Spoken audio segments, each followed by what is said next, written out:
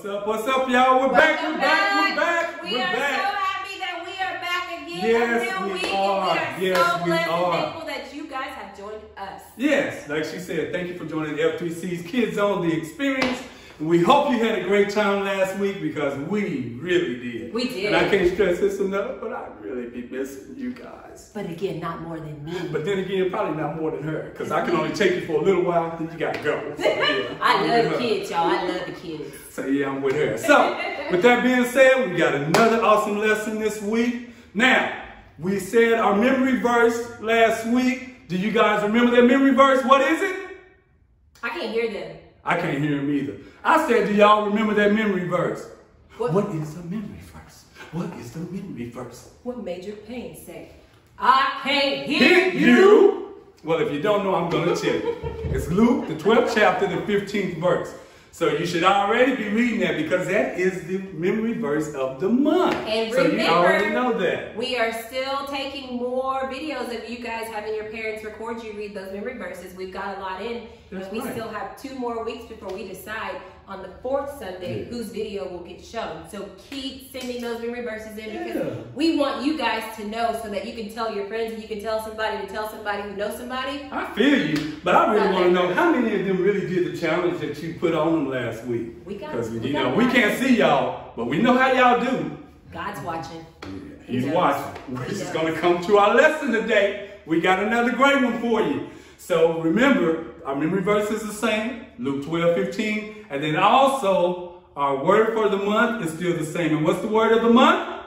Contentment. Contentment. Wait, do I sound like Beyonce? No, she sounds like Nuance. He's a hater. hater. Yeah, because she can't be singing like that. We ain't got time for all of Dust that. them off for She me, messing y'all. up. Look, she messing up. She messing up the video. She messing up the video. He a hater. But like she said, the word is contentment. It is and what does that mean? contentment. What does it mean? What does it mean? It means basically you're just okay with everything that you got. Because now I know. Because I know last week I wasn't for sure. Yeah, she wasn't feeling last week, but ask her how she doing now. Ask her how she doing now. How you doing now? I'm content. You content? I am. Okay, she's content. There you go. So are they. Put that mint on the end. Wait, hold up. Okay. You got a joke? Yeah. Okay, his joke last Sunday, he had to. Yeah, I had to reverse that thing. Let me tell you. Yeah. What is Bruce Lee's favorite drink? She said Bruce Lee's favorite drink. Y'all ready? Yeah, what is it? Water! Okay. She got me with that. He wasn't ready with that one. He wasn't ready. But that's okay because we are ready for praise and worship. Are you ready? So we'll be right back after He this. does. We have praise and worship. Not Pastor Wayne Stafford. Praise and worship.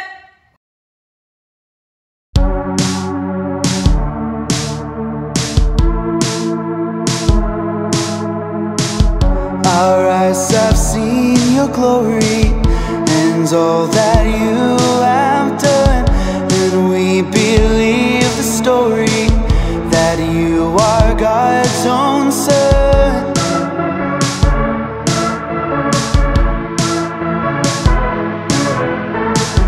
You stepped down from the heavens into this world you made, a sacrifice for sinners. There is no higher name above all names.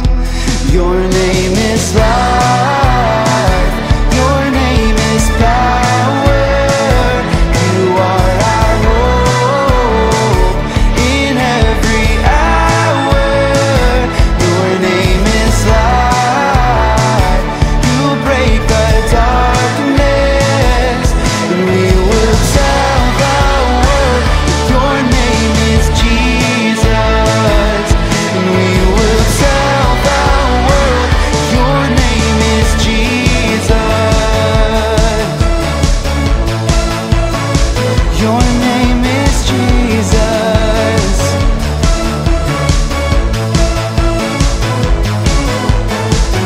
New life for all creation, the reason that we sing, the hope for every nation.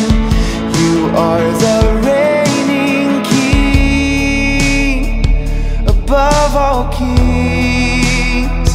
Your name is life. Your name is power. You are our hope in every hour. Your name is light. You break the darkness, and we will tell the world. Your name is Jesus, and we will tell the world. Your name is Jesus. Your name is Jesus.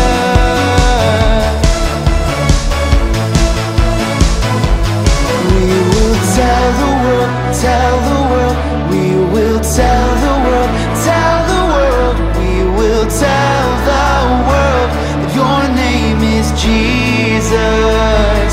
And we will tell the world, tell the world. We will tell the world, tell the world. We will tell the world that your name is life. Your name is power. You are our hope in every hour. Your name is light. You break the darkness, and we will tell the world that your name is Jesus. And we will tell the world that your name is Jesus.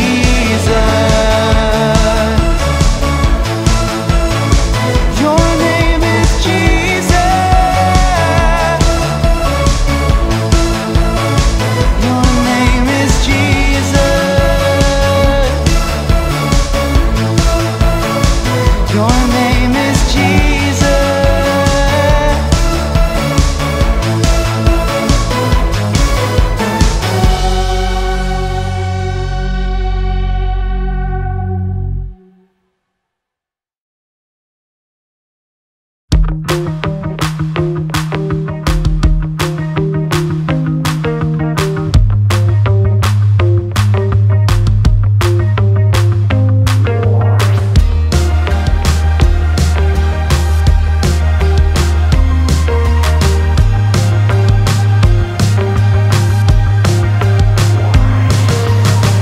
Before the earth was made, you knew my life, my name. Before the waters roared, you knew who I would be. And to show us who you are, you formed the moon and stars, all the world around us that we see. 'Cause by your word, you made day and night, and by your breath, you brought us all to life. You made everything, and you made me, and everything that you have made is for your glory. You made everything, and you made me. The breath I breathe, the song I sing, is for your glory.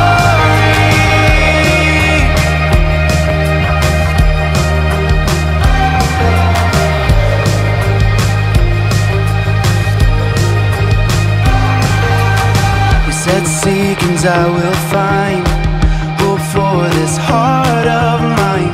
God, I know you have a plan for me. 'Cause by your word, you made day and night, and by your breath, you brought us all to life. You made everything, and you made me, and everything that you have made is for your glory. You made everything, and you made me. The breath I breathe, the song I sing, is for your glory. It's for your glory, God. 'Cause by your word, you made day and night, and by your breath, you brought us all to life. And by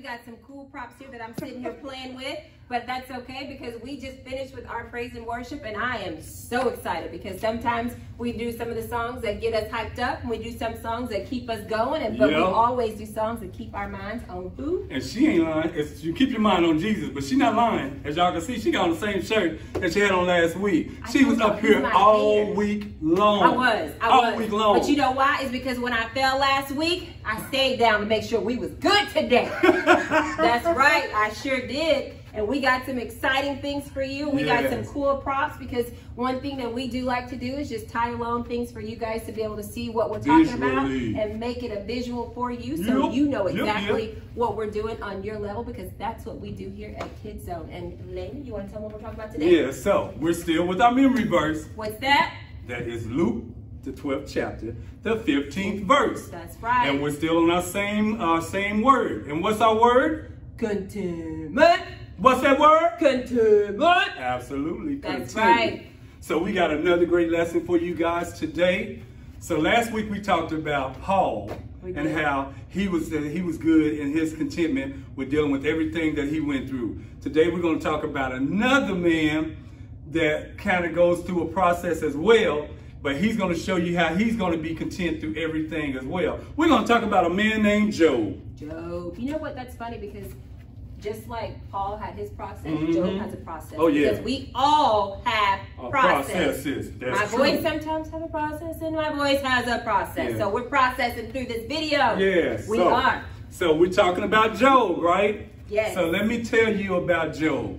Now, there was a conversation that took place between the devil and God. The devil was walking around the earth trying to see who he could devour. Devour? Devour. I mean, swallow up, steal, kill, destroy. He wanted to get rid of them. That's what he does. That's what he does. So he was just trying to find somebody that he could just destroy. So God said, have you considered my servant Job? And then the devil tried to be slick because Job had everything. When I tell you, Job was the richest man in the land. Wait. Yeah. Did you just say that God told the devil to go after his people? Yes, he did. And sometimes he does that. He wants to test you to see where your faith is. To see if you're serving him for just stuff or are you true to it. Because I rep that JC. I don't care what I have. Just like Paul, when he was in prison, he was okay with everything that he had. I'm the same way. I don't care about none of this stuff. I rep that JC. Right, because JC in this house. Yes, he in the house. Wow. So then God, he tells the devil, he says, have you considered my servant Job? Now, the devil looking at everything that Job had. I mean, Job was rich, filthy rich. The devil looking at him said, well, you know what? It's easy for you to tell me to go after Job. He's got everything. He's going to serve you. Why wouldn't he serve you? Because you gave him everything. He said, but I tell you what. He said, let me take everything from Job, and then I promise you that he's going to curse you to your face. God didn't let him do that. Yes, he did. God was like, yes, he did. God told him, he said, okay, fine. He said, take everything from Job, but you cannot put a finger on him. So this is where we start our process with Job. Job doing his thing, praying like he usually does, making sure everything is good, because Job was a true man of God. He was. All of a sudden, Job loses his land. What? Yes, loses his land, cattle, everything. I think, a storm came in and took everything, wiped everything out. Not only that, now Job's inside his house. He gets a knock on the door, says that he lost his kids. What? Yeah.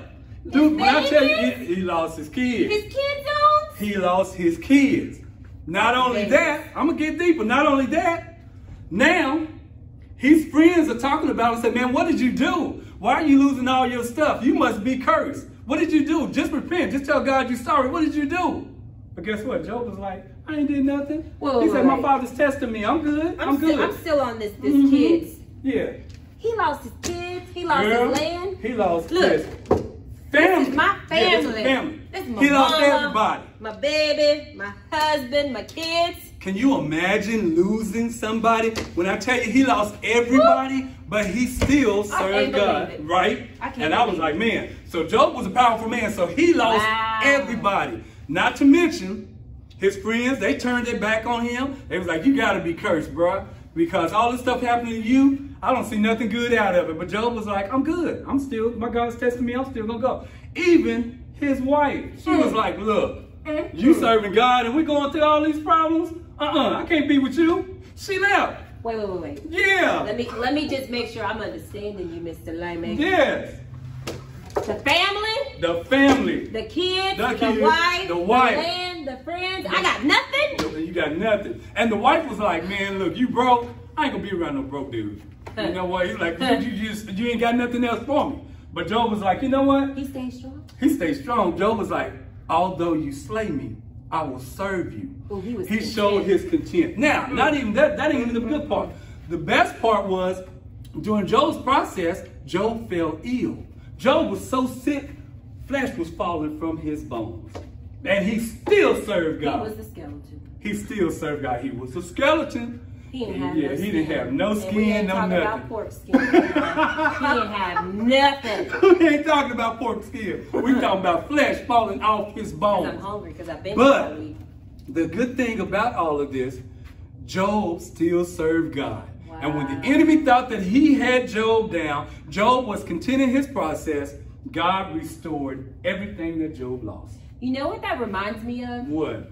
So I did have my props here, but as you're talking, it just reminded me of why I have my illustration here for you. She's supposed to be way over there, y'all. Look at her. She all up on time. Joe told me this. You know what? He just worried about what I'm about to tell y'all. Go ahead, tell him. But anyway, kick that knowledge. You know how it's like when you get the first iPhone that came out was iPhone 5. Mm-hmm. We had iPhone 11. Okay. But guess what? When that 5 came out, you wanted that iPhone 5. Yep. Now everybody wants that 11 with the 2 cameras. And they got a 12 Pro coming out now. See, anybody got time for that. Yeah, they got a 12 Pro coming out. But think about this. So my daughter, which I showed y'all, when she was younger, she wanted a diary.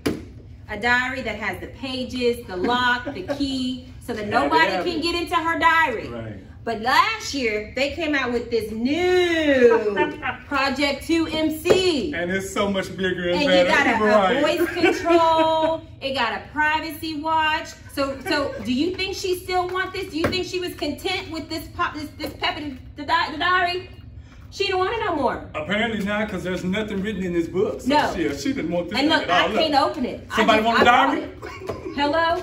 But it gets better because you boys, I'm thinking about y'all too. Okay. You know, first we have Madden 20. You know, right? Unfortunately, they did win the Super Bowl. Cowboys, I got you. We're gonna pray for you, Dak. I hope you get better. Okay. But I brought this because you wanted the Madden 20, right? And that's with the what's the basketball one? 2K. You wanted 2K20, but guess what? Madden 21 came out. Do you think you still play 20? No, because you're not content. Right. But one thing that I want you guys to know is that as time changes, things change. Your wants change. When I was younger, Tickle Me Elmo was a thing, and I bet you don't even know what a Tickle Me Elmo is. Yeah. But that just goes to show you that things change, but God never changes. He always stays the same. So just like you were saying with Job, no matter what the devil threw at him and no matter what he took away from him, his faith and his belief and his sight on God never changed. He was content knowing that God has me no matter what. Regardless if his parents left, and regardless if his friends left him. When you're at school and your friends start talking or going their way and treating you differently, it's okay. Because at the end of the day, you pray for them and you let them know that I still love you regardless of what you think of me and the way you treat me, because I'm content with who I am, because God never changes. Just like we saw ourselves in the mirror last week, God sees our heart and he sees who we are. So don't get involved with stuff. Just get involved with God and know that he always has your back and he will never change, and he's always been who he is from day one. That's awesome. She got me hyped. I wanted to shout like, dude. Oh yeah, but I can't do that because I'm recording. That's so right. Check this out though, but she was absolutely correct. So Job, through his process, showed his contentment, and like I said, God restored everything that Job lost, and he restored it even more. Now, this has been another great lesson. I hope you guys have truly been blessed by this lesson. I did, because I know I was. And I was am too. Finally content. Yeah. Because I know that no matter what, and I know sometimes we No matter what. no matter what happens, No matter we what. come back up because God always has us. Bottom line, don't be settled with stuff. Right. Be content with God. That's true. See you guys next week. We have another exciting lesson coming with you. And don't forget to keep recording yourself with those videos in the memory verse, because we have 2 more weeks and we'll let you know who Thank won. you for joining F3C's Bye guys. KidZone. We love you. See you later. Experience. Word.